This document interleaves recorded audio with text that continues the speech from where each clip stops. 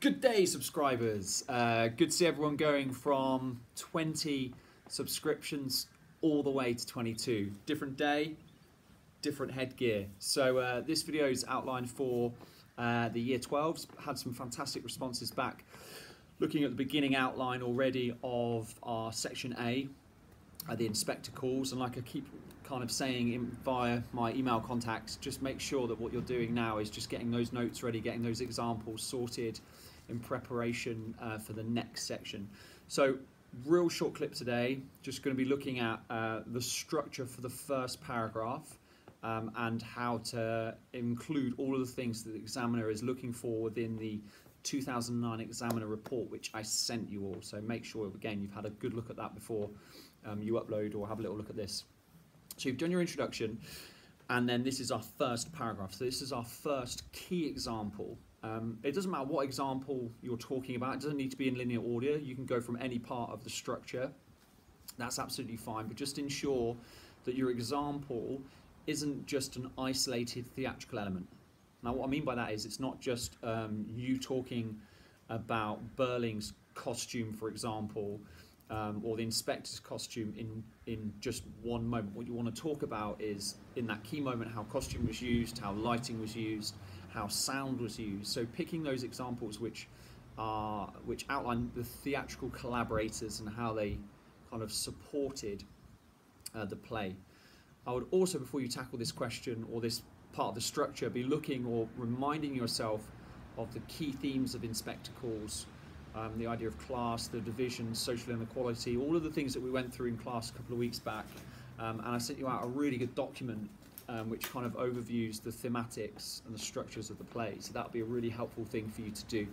So we've done our introductions, which you've all sent me, and I've sent you some EBI feedback for. So the next part is we're going to bookend. What I mean by that is at the start and the end of this paragraph, we're just going to do two things, and we're just going to, again, refer back to our response to the statement. So I will go an example which showcases how I clearly disagree, or an example which showcases how I clearly agree with the statement is as follows. So I'm just going to start, I'm going to bookend, so I'm going to start and end with the question and my response towards it. Remembering this is a personalised response, and I kept going over and over that on the last clip last week, this week, losing tracks of weeks. Okay, so we're just going to bookend our response to the statement, because this is all about us talking about our response to that question that came up in 2019. So I start off with my response, and then the next thing is I'm going to outline that key example. So I'm going to say, so an example which outlines how I agree or disagree with the statement is as follows. And I'm just going to talk a little bit about that example. So I might talk about the stage space used by the inspector when he is kind of blockading all of the actors going back into their house. I might talk about the stage design when I first, at the very start of the family's scenes, when I see the Burlings for the first time and I see that incredible kind of doll's house, that microcosm of society presented on stage. I might talk about that moment where it kind of opens up. Okay, so I'm going to talk about that moment as it is, and focus just at that point on one element. So don't kind of go lighting, costume, set, props, etc. Just focus on one aspect. So I might talk about the set design at that moment and how it was used. Okay, so I've done bookend, I've outlined my response to the statement. The second part is I'm just going to focus on one element and describe how that was used at that moment. And then I'm going to analyse and evaluate it. Okay, so I'm going to have a balanced response. So I'm going to pick it apart a little bit. I'm going to evaluate it. I'm going to talk about my personal perception, my personalised judgment. I'm remembering that this is all about answering the question. Okay, so that's really important. Within each analysis, each evaluation, if you can come back to the question, then that would be really, really fantastic. And then within that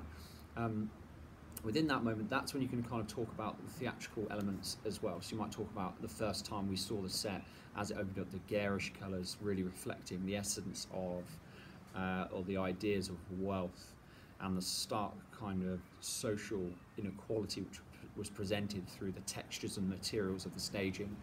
And I'm picking that apart and telling, you know, what I enjoyed about that moment, and I'm outlining how this really clearly showcases how the set choices at that moment indicates my response to the statement.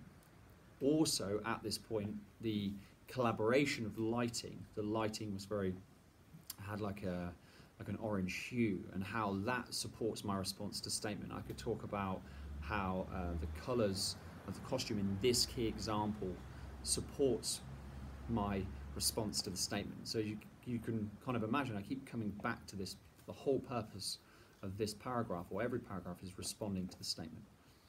Okay, so let me just go back through that structure. So I'm going to respond to the statement I'm bookending, and I'm just going to outline my key example, and within that I'm going to make sure, I'm going to talk about the actual collaboration of my key example, and I'm going to make sure that if I've written 2 or 3 lines of analysis, I've written 2 or 3 lines of evaluation, because I've got to have a balanced response.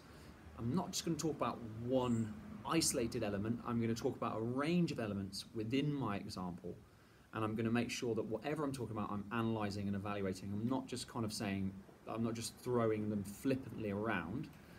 And as much as I can, I'm trying to come back to the response to the question. So here's my example, let me talk about it, and this showcases how I disagree. This happened also within this example, and this also shows how I disagree. This also happened. And then right at the end, you're just summarising that example, that paragraph. So it's really similar to your English point, evidence, explain. You're concluding in that example everything you've talked about. So you're saying, it's clearly evident how the example that I'm talking about showcases how I disagree with the statement. Okay, because we clearly talked about bookending. So it's just bringing together everything you've talked about in that paragraph, and not writing a final conclusion, but just outlining really clearly my response to the statement. So let me go back through that structure. So I'm bookending, I'm saying my response to the statement, I'm bringing in my first key example, I'm outlining the collaboration of theatre makers within that example, I'm analysing and I'm evaluating everything that I'm talking about, and as much as I can, I'm using those examples to come to my kind of conclusion, my example. And then finally I'm bookending it again, I'm coming back at the end, I'm drawing together what I've talked about at the end of that section. I'll also put out this week, I'll put out, and I'll email to you and add it onto class charts, is Lucy Jenkins' 2019 example for this question, where she got, I believe, like 18, 19 out of 20. And you can just pick out this key structure. Okay, so the first thing you need to do is you need to just outline the structure that I've just gone through. Second, have a look at Lucy's and just highlight where she's used all of the things I've talked about.